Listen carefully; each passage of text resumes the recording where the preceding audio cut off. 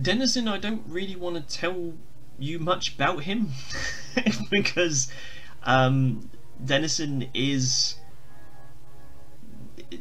mystique is what makes him an interesting character. All I want to say is he's tremendously powerful, incredibly powerful.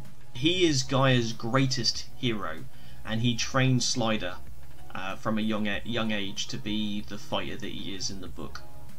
You're gonna need to read the rest of the story to find out about Denizen and what he's all about. There are many more characters in Rage and Destiny.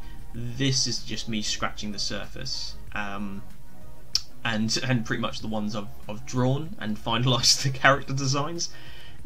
As you come across other characters in Rage and Destiny, from ninja cyborgs to twisted businessmen, there are many more colourful characters that fill out the world and drive the story forward and keep that blistering pace and keep you questioning what's going to happen next and who's going to get involved.